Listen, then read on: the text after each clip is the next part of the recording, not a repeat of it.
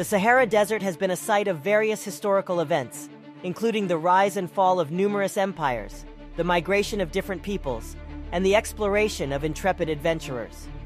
One such adventurer was a man named Charles Defoucald, who lived in the Sahara in the late 19th and early 20th centuries. Defoucald was a French Catholic priest who became a hermit and lived among the Tuareg people of the Sahara. He spent over 15 years learning their language and customs, and eventually wrote a dictionary and grammar of their language, which remains an important work to this day. Defoucald's peaceful existence was shattered when World War I broke out, and he was killed by a raiding party of Senussi rebels, who were allied with the Ottoman Empire against the Allies. Defoucald's legacy lives on, however, in the many lives he touched during his time in the Sahara, and in the enduring example of his simple, contemplative way of life.